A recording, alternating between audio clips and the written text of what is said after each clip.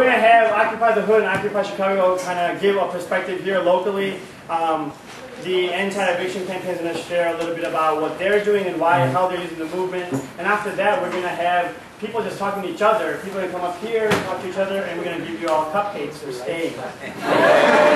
So Matt Ginsberg from Anti-Eviction Campaign is going to share a little bit more, and he also represents STOP, Southside Together Organizing for Power. Somebody make the lights. Mic check, mic check.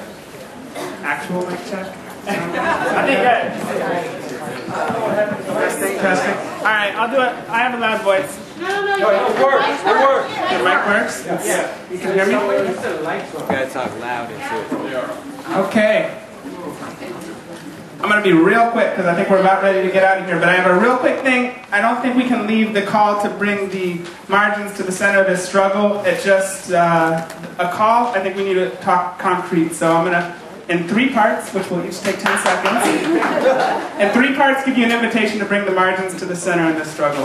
1, tomorrow, one of the homes that's been reclaimed, a home that Chase Bank thinks that it owns or thinks that it's about to own, where we've moved in a family. The family has been fixing it up. It was part of the National Day of Taking Back Homes.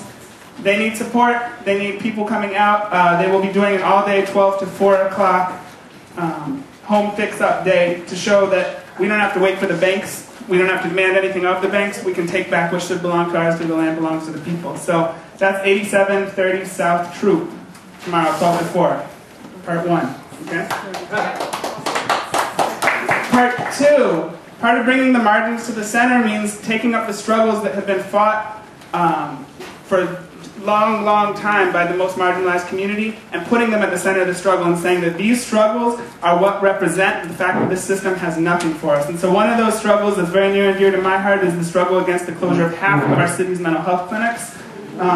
There's been some shows of solidarity by different groupings within Chicago, but it needs to be brought more to the center, not just part of a laundry list of the things that Mayor Emanuel is doing wrong, but rather something that we see not just out of sympathy, but out of solidarity and strategy as something that's central to the future of a healthy and viable Chicago, right? We need to show that we're not going to allow them to take away services for the most marginalized because it affects all of us. So on Wednesday, we want you all to join us at City Hall. We're going to Christmas carol to the mayor, alternative Christmas carol to the mayor, at 9 a.m. And this is a prelude to much more dramatic actions that will be coming in through the new year, but we need people to start getting involved now in order to build the swell of support to actually physically stop these closures from happening. So that's 9 a.m., second floor of City Hall. Bring your best singing voice and your best Christmas and holiday gear. Those are the flyers that they were passed out. The event is on the flyers that were passed out with the picture of the Grinch.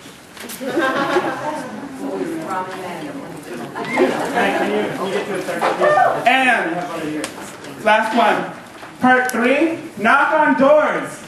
Okay, we need people to not just come to events. It's very important to come and to dialogue, etc., but we need to bring people into the movements. Not only do we need to bring the margin to the center, we need to bring those who have traditionally sat comfortably in the center to the margins. We need to support building up the kind of base that it's going to take to really have a true threatening backlash against this system itself. Every Saturday, STOP has been knocking on doors in different wards where we're targeting aldermen who shamelessly and spinelessly voted as a rubber stamp council for this budget, and who we are trying to make hear loud and clear the message that we're not going to let them close down our clinics. So any Saturday you feel like coming down and knocking on some doors with us, we've been sending out between 10 and 40 people every weekend to knock on doors and bring people into this struggle, particularly around some strategic areas that are strategic to the actions coming up. So 6146 South Kenwood any Saturday.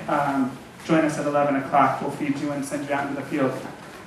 So that's it, and I just wanted to close by saying we need to look to the leadership of the movements, especially in the third world, that have paved the way for what it means to truly build transformative organizing processes. And those movements don't have one group of people that challenges the system and sells newspapers or whatever, and one group of people that talks about real issues in people's lives. They bring those pieces together. It's not just either bring down capitalism and white supremacy and the other systems that oppress us, or let's save our clinic. They go marching hundreds of thousands in the streets, millions in the streets, shutting down highways, etc., and the demands are end neoliberalism, end the free trade agreements, the president step down, and we need a new clinic, and we need a paved road, and we need etc., etc., etc. We need to do that here. So these are 3 invitations for you to be part of that process. Thank you.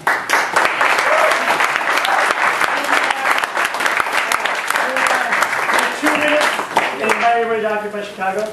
All right, my name is Mark Banks. I've been with Occupy Chicago, getting down since September 23rd. So I was instructed to talk a little bit about what got me out there and where we'd like to go from here. So I'll try to have it. Basically, like, you know, a lot of us, hopefully all of us are aware that we're right smack in the epicenter of one of the most horrifying empires in history, right? And, you know, these jagoffs been trying to expand and get bigger and stronger lately. I mean, all along, but, you know, the communists are gone, so now anti-terrorism is the way to expand or whatever. Something happened recently, though. You know, a situation being in the epicenter, right? Not even being on a fringe where you can try to like decolonize and that's a victory. But being in the center, it's like, how do you need a revolutionary struggle against an empire? How the fuck do you do that? So like, you know, it's not conducive to a lot of hope. It's more conducive to apathy and things like this. But then something happened not too long ago. You know, you had the Arab Spring going on. Muhammad Abu-Azizi, the martyr, immolated himself in public, and this triggered revolutions in Tunisia, Egypt, Bahrain, Syria, elsewhere. And it kind of made me realize, like, you know what, this revolution in communications technology and the internet is to the contemporary struggle of the people against globalized tyranny as, for example, the endless Russian steppe was to Napoleon's armies. Like, this is a thing they simply can't deal with logistically. Like, it's too fast, it's too powerful. And so it kind of made me realize there's something we actually can do about it. Like, we can push forward a revolutionary struggle in this context. So I heard about Occupy Chicago starting, and I've been following Occupy Wall Street as much as it was covered, which was not much. But you know, once I saw Occupy Chicago going on, I knew I had to go get down there and do what I could to make this happen. So you know, it was like 7 of us, a couple knuckleheads sleeping in the rain the first night, and now it's this shit. So like, you know, this shit is real. So you know, my reason is kind of general, or at least I'll describe it here generally as like I recognize the historical moment that was graspable, like it was something we could actually tangibly identify and take hold of and seize and utilize to put power into the hands of the people rather than this elite minority. So that's what got us out. Where I'd like to go from here, where the movement, I'd like to see the movement expand to, is to take it outside of those who are radical and to bring it to everyone, to the whole populace. So like, let's radicalize the unions, students, fucking faculty, let's radicalize them, you know? And let's get everybody on board for the big win, so that we can, in a broader sense, have some kind of true revolutionary struggle that's going to change social and economic paradigms in a way that's beneficial to the mass of humanity, to the bulk, the overwhelming majority.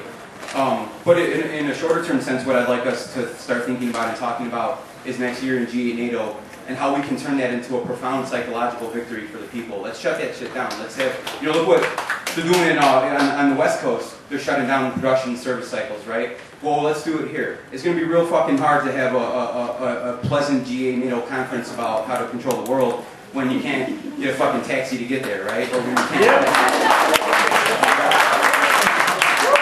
When nobody's willing to fly your fucking airplane to get here, right? Or when nobody's willing to sell you a sandwich because you're a piece of shit. Let's start making this bigger. Let's get the working class people on board, not just the radicals, not just the people who are fucking wild like myself.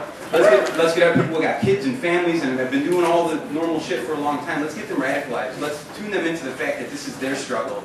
And then it's all of our struggle, and we're all fucking brothers and sisters here, so let's get on board for the big win. And let's start with a big, huge psychological victory next year, next spring, here in Chicago, when Chicago is going to be a center of dissident culture in this country. Because there's going to be hundreds of thousands of people coming here already. Let's have a fucking big-ass strike going on at the same time. Let's shut it down. Let's make them cancel G8 NATO. Let's have that psychological victory. Because Occupy is an idea, right? Like, Occupy Chicago has been shut down pretty hard because they know they're coming having G8 NATO. They didn't give us a camp. We tried, they prevented it, right? So let's get that victory. Let's say, you know what, you can't do this here. This is our land. This is our fucking city, not yours, you know? So I think that we should start by generating a psychological victory next year that will enhance the power of this idea of Occupy and make it more powerful so that it can be a thing that can never be extinguished and go on to the future to a true victory for the people. Yeah. Thank you. We are not one human race, but we are brothers and sisters. I agree.